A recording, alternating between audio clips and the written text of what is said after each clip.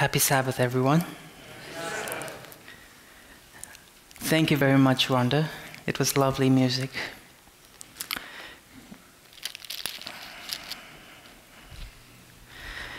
Thank you, Pastor, for having me and lending me your pulpit today. I've been in the country for the past 5 months, and in the past 5 months, this is the second time I'm standing up to speak for the Lord. What I'm trying to say is I think I'm getting a little rusty here.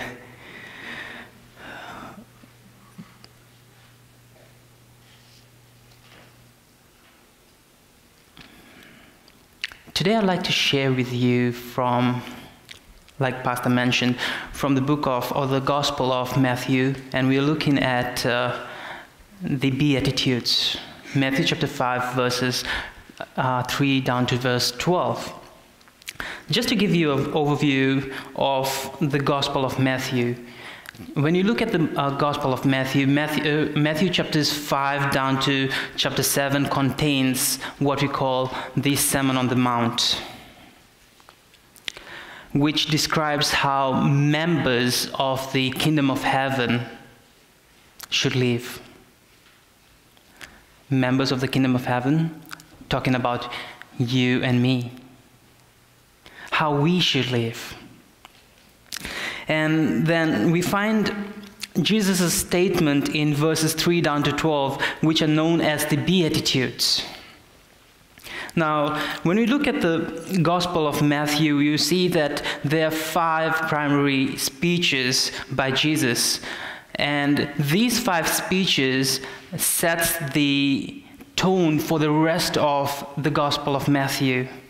And today, we will be spending time, or we will be resting our thoughts on the Beatitudes, or the Mount of the Beatitudes. Let's bow our heads for a short word of prayer. Dear Jesus, we thank you for this day of rest. Lord, we now meditate upon your word, and as we do this, we pray that you would speak to us. Amen. I love my family. Oh, she's here. I love my wife a lot. Now, it's a totally different story that I irritate her as much as I love her. In a good way, that is. But you know what? I was not always certain that she loved me back. This was because I used to receive all these text messages, Facebook messages, emails, phone calls that would actually end with, "I hate you." Really? "I hate you," or "I hate you a lot." I'm being serious here, actually. And for a time, I was a little confused. And in my thoughts, I would think, in my heart, in my mind, I would think, does my wife really love me? Or is she thinking on leaving me? It was much, much later in our marriage. Now, we have been married for 5 years, 6 months or so. So it was much later that I finally understood what she meant. What she was doing was she was actually playing a game with me. Not playing with me, but playing a game with me. And so whenever she would say, "I hate you," she would be basically saying, "I love you." So when she was saying, "I hate you a lot," she used to mean, or what she meant was, "I love you a whole lot." The game that she was playing with me was the game of opposites. I'm not really sure how many of you have ever played that game, or how many of you do that. It was not something that, really amused me. But here we are today, 6 years later. I love her, and I love her a lot. Opposites. Now, when we look at the Gospel of Matthew, and when we look at Matthew chapter 5, verses 3 to 12, it's pretty much the same. opposites. It describes a kingdom of which you and I are a member of as a kingdom which seems to be upside down. And that is where our topic is taken from. An upside down kingdom of heaven. Today we'll be dwelling on this passage of Scripture. This passage, or Matthew chapter 5, verses 3 to 12, really fascinates me. I'm fascinated by basically everything there is in the Bible, but this is one passage that I love to study and read about. And in particular, there's this one word.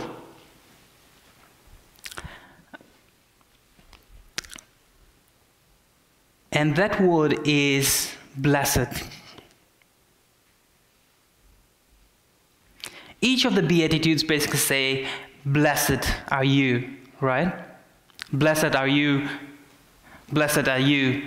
So this one word really actually fascinates me, and I'd like us to actually spend a few moments in trying to understand what this word means. When we look at the Greek from which this word has been translated from, the slide seems to be messed up, but the Greek word is makareos.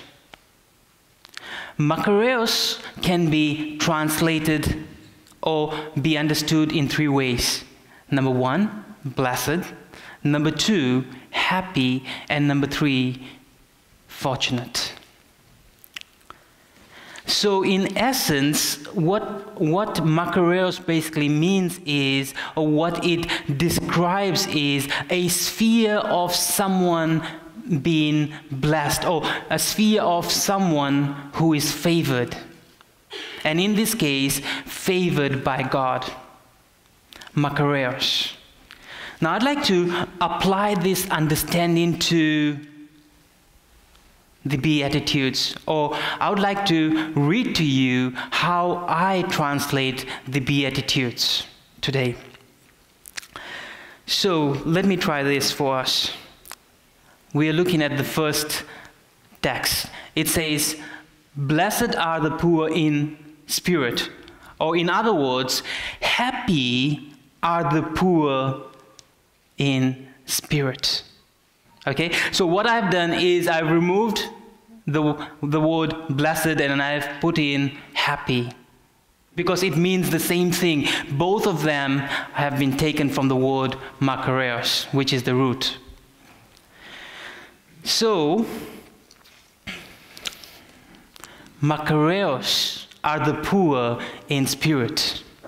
Makareos, or happy are the poor. One second. Does this make sense to you? Happy are the poor. It doesn't, right? How can you be poor and be happy? Or how can you be happy? I think the idea is, or how we understand this is, we can be happy when our pockets are, what? Loaded. Happy are the rich. Happy are those who have luxury cars, luxury homes. Happy are those with a six-figure bank balance. But what is being said here? Happy are those who are poor. Happy are the poor. Let me ask you this question. How many of you have witnessed poverty? Now I understand we as a church, Pastor, I'm saying we, I'm part of you now, even though my membership is not here yet. It will get here. But I understand that we as a church are running a program every Sunday, Feed the Homeless, right? We have witnessed what poverty is. But how many of us here today, this Sabbath, have actually experienced it? How many of us have experienced poverty? What does it mean to be poor? What does it entail? We cannot pay bills, right? But when we look at this verse, it says, blessed are the poor.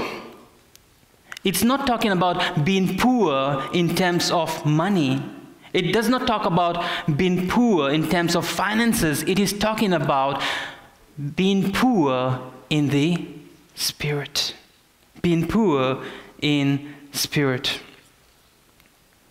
So if you have ever experienced poverty, if you've ever been poor, you'd probably understand the feeling that is behind it, the emotions behind it. When you're poor, or if you were ever poor, remember that feeling that you went through. You could not do things on your own. You needed someone to assist you. Probably it was your family, or probably you needed someone else to help you, a friend, or perhaps the government to step in and assist you to get you onto your feet. It is that time in your life that you are actually dependent on someone else, something else. It is a time when you are in need and you cannot help yourself.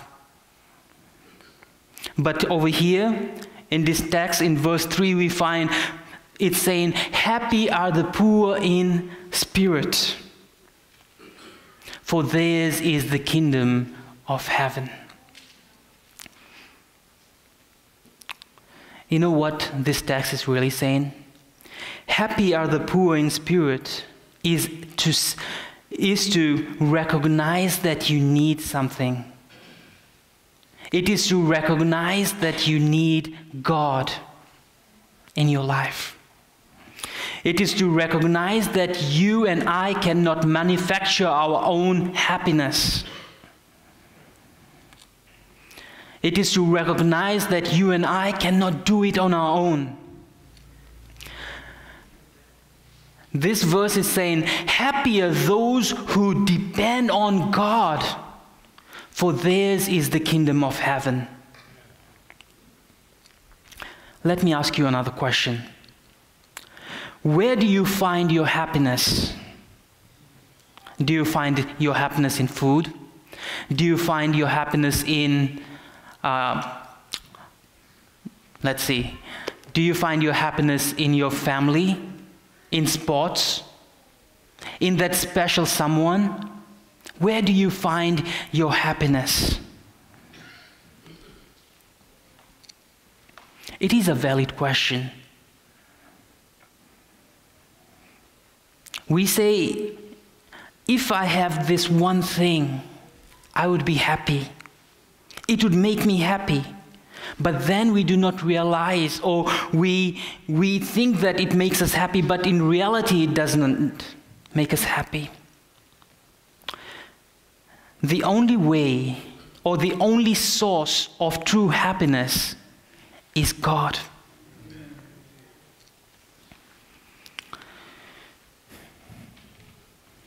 And that is the only way.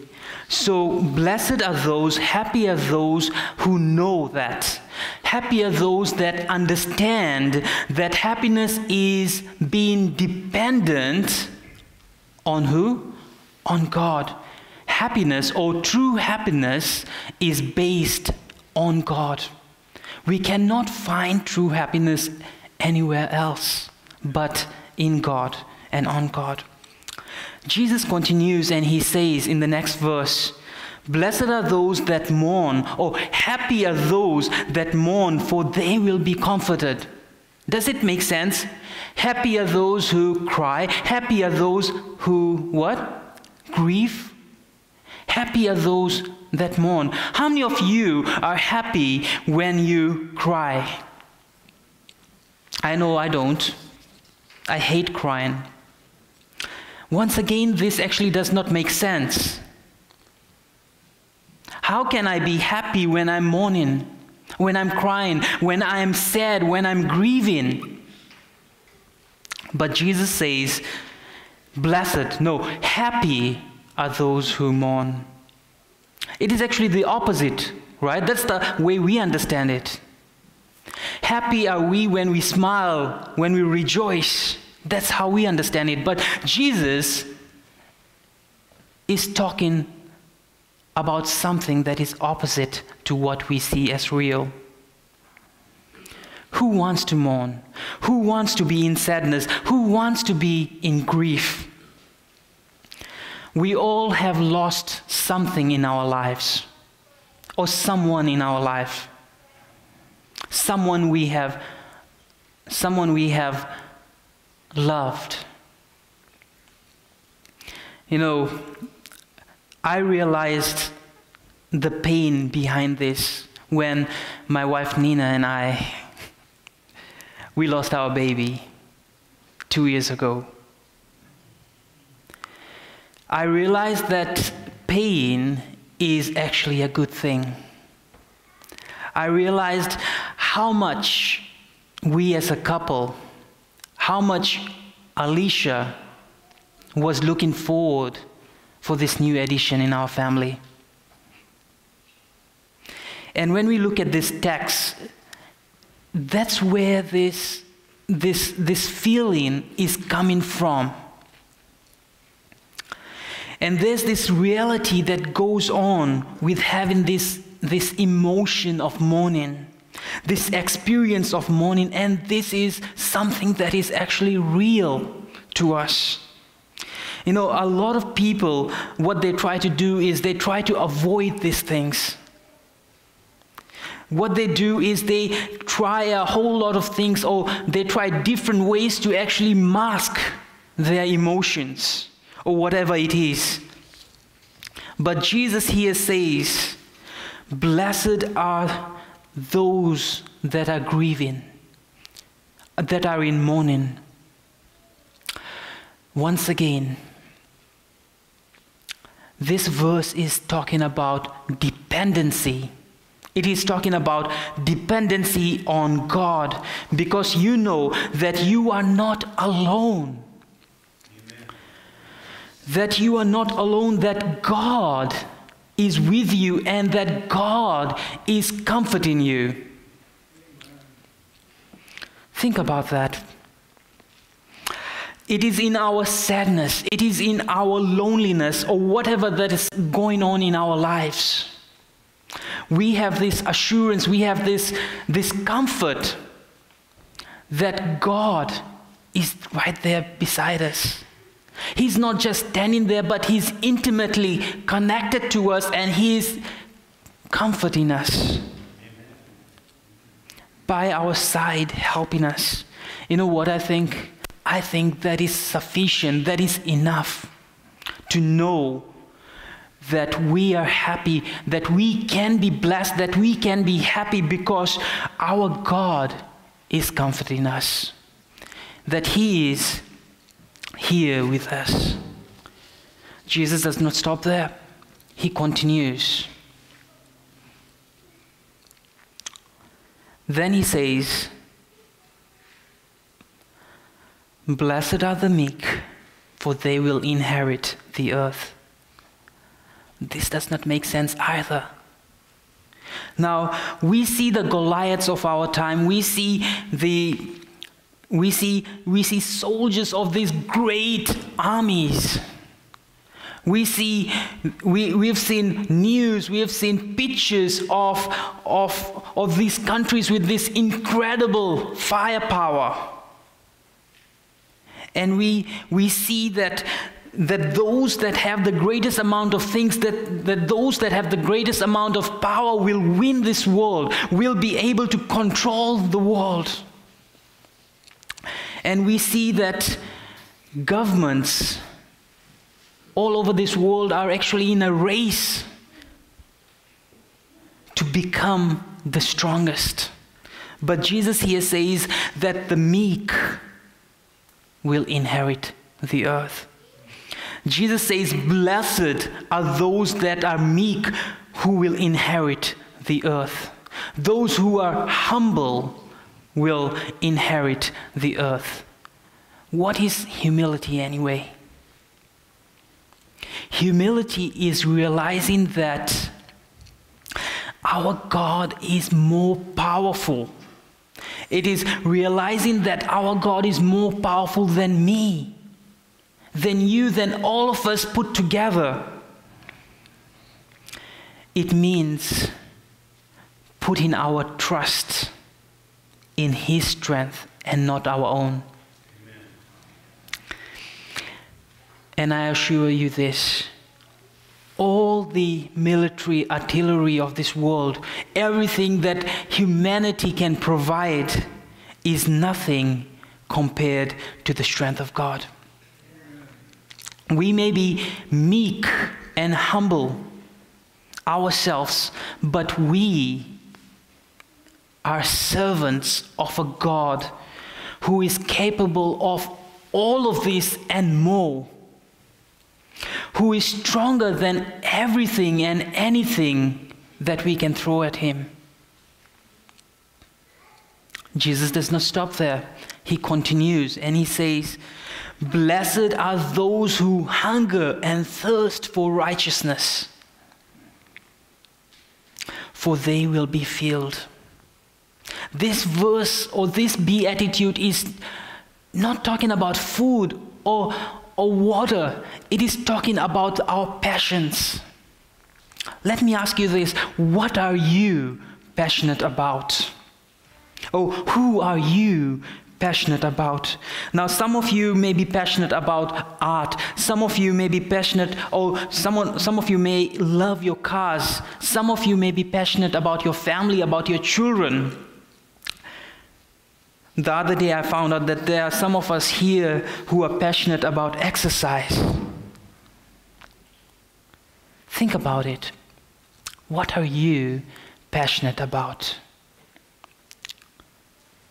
You know, we can be passionate about a whole lot of things in our lives.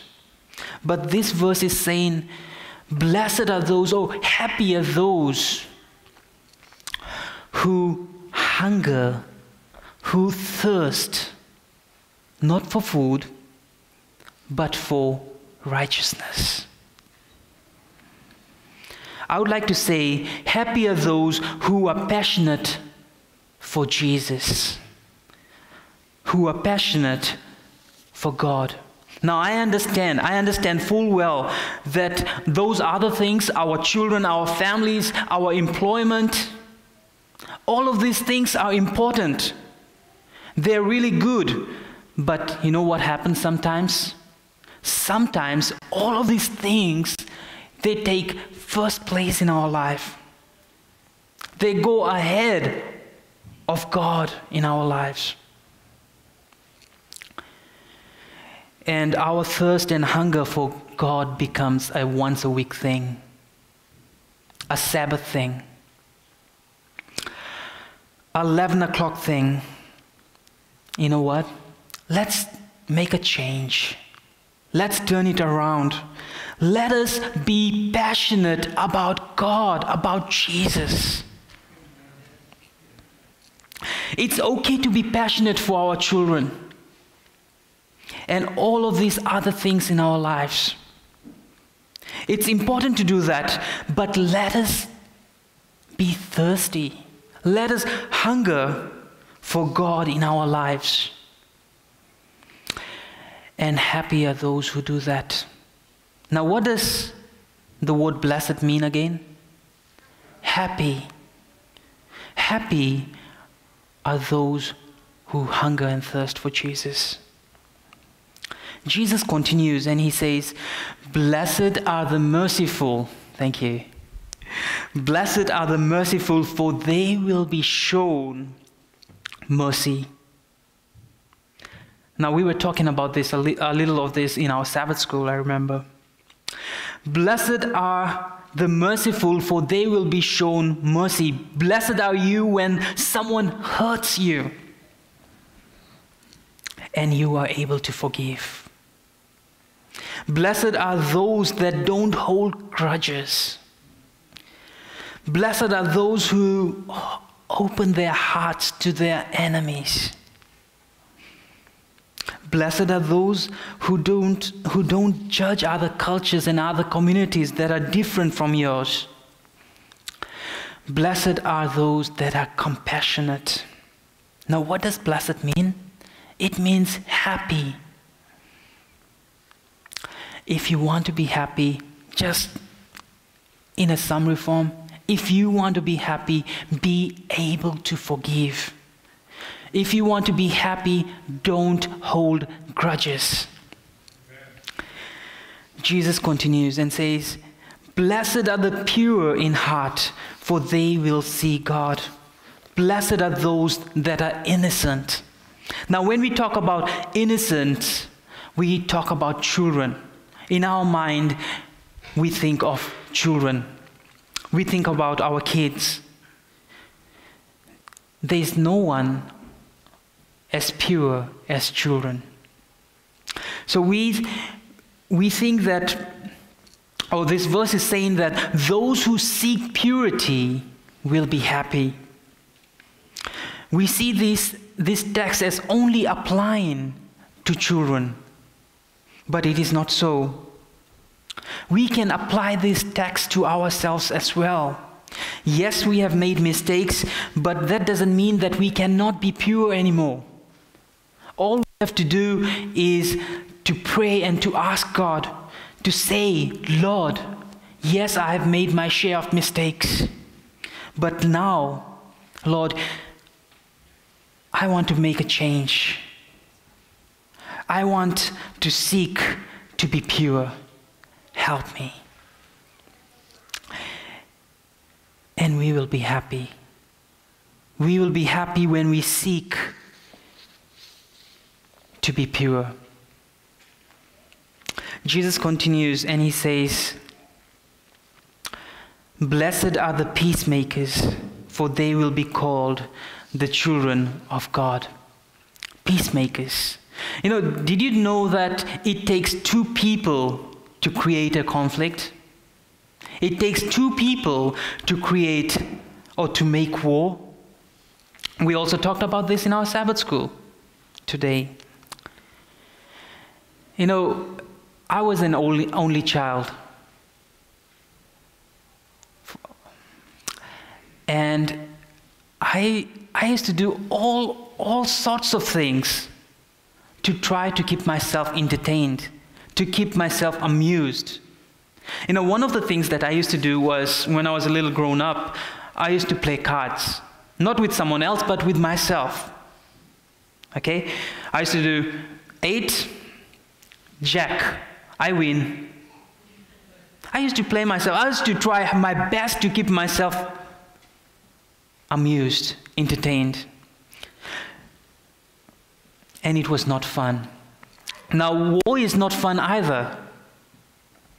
But it can be particularly boring if you're alone.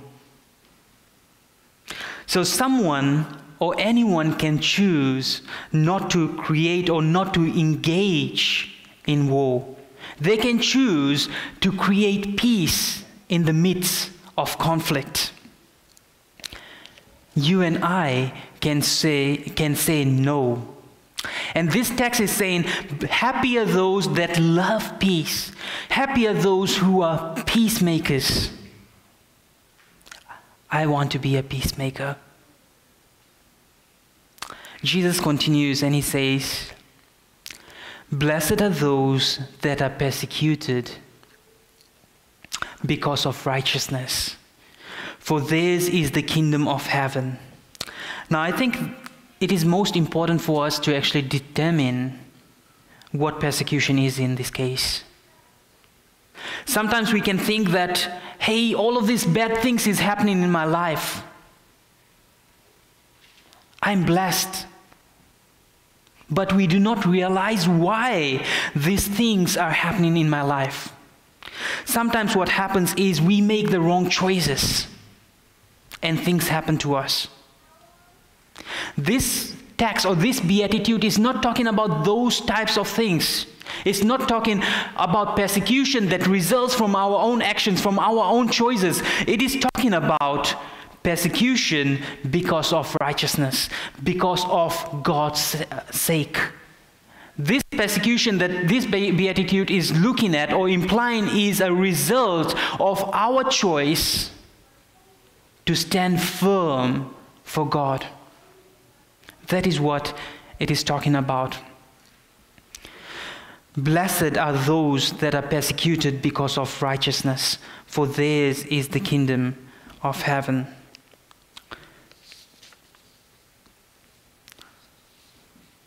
Because we have chosen to stand firm, to stand pure before God. Remember, the Beatitudes, they imply an upside-down kingdom of God. Something that is opposite to the reality that you and I know. Happy are not the rich, happy are the poor. Blessed are not those who laugh and rejoice. Blessed are those who mourn. You know what Jesus is saying? The world will go this way, but Jesus is saying that he's telling us to go this way. And when that happens, there's something that we call friction. When that happens, friction arises. Persecution arises. And Jesus is saying, blessed are you when you face friction for my sake. Why? Because you and I are not following the world, but we are following God. Happy are those that have wisdom to know this. Happy are those who have the wisdom to know why this persecution is happening to us. Because we are standing for God. Happy are those who know why this persecution is happening and being okay with it. I'm not really sure how many of you are okay when you are being persecuted for Christ's sake. Happy are those that are persecuted because of righteousness. Jesus continues and he says, blessed are you when people insult you, persecute you, and falsely say all kinds of evil against you because of me. Rejoice and be glad, because great is the reward in heaven. For the same way they persecuted the prophets who were before you. It's an upside-down kingdom that we are looking towards, that God is calling us towards. So when we are following Jesus, we are doing what we know is opposite. We know is upside down. But let me tell you this, Jesus and the way that he proposes to us today is the only way for us, for you and me, to find true happiness. And it is the one thing that can bring us the most amount of happiness and joy. So, dear church, if happiness has been distant in your life, this may be the start of it. This can be a start of it. Let us strive to live up to what Jesus has asked us to be. Let us pray. Father, thank you for sharing with us the reality of heaven, or what heaven can be for us. Lord, as we depart from your house of prayer, we pray that you'd accompany us. Help us to be happy. Help us to spread your happiness to others. In your name we pray. Amen.